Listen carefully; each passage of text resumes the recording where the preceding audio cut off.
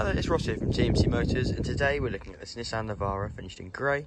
I'm going to do a walk around of the vehicle and show you some key features, details and cosmetics. So a 67 plate.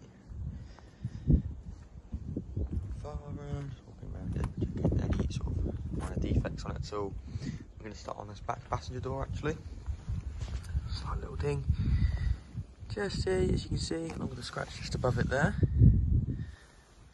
Caught, car park, something like that maybe. Come down here, all the way down this side here. Now come to the back of the vehicle, checking the back bumper as well. Right, nothing major on there. We'll look at the top of the tailgate. Are a couple dings across there, markings. That's quite normal for tailgates on trucks. And now coming to this side of the vehicle here. It's the same story. Then we look at the back passenger door again. So there's grey's just here on the door. Now moving towards the front of the vehicle, we'll check the wheel arches and bumper as we go.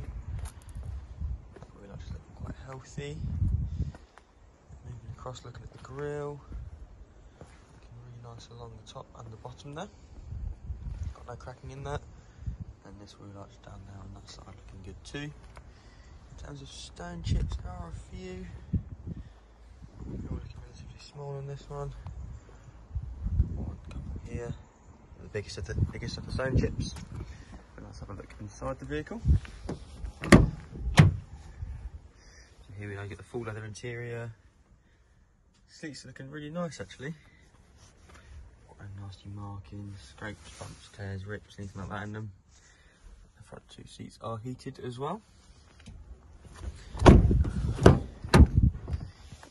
Back here at the back two front seats.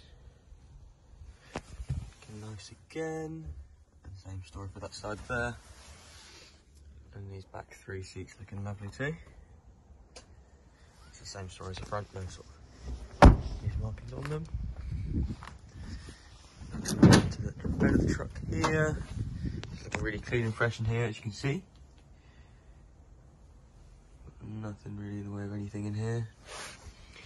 And now we'll look at the top of this tailgate as well. Again, a couple of markings, which is quite normal. Across there.